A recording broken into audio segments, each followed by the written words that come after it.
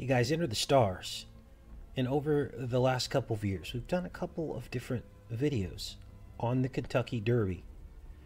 And now it seems that American Pharaoh has won the Triple Crown, beginning with the Kentucky Derby. He has won 3 races in a row. Now, we've done videos comparing Obama to the American Pharaoh. This video outlines that. It also talks about some other strange synchronicities. What seems American Pharaoh is back in the news. And they're talking about American Pharaoh now being the savior. I'll say it again, being the savior of the sport. Now they play these word games with us to indoctrinate us with their pre-programming. It says here, Secretary's post-Triple Crown tour generated millions for both the horse and the industry, helping the sport through a rough patch in 1973, after a drought of 25 years without a Triple Crown.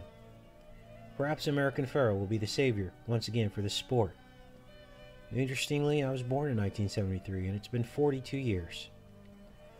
42 years since the World Trade Center opened in 1973. 42 years since Roe versus Wade in 1973. So it's interesting now that American Pharaoh, they're calling the savior of the sport. And there was given unto him a mouth speaking great things and blasphemies, and power was given unto him to continue 42 months.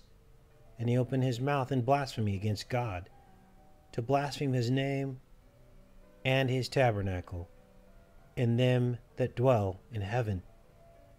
Take care and be safe, you guys.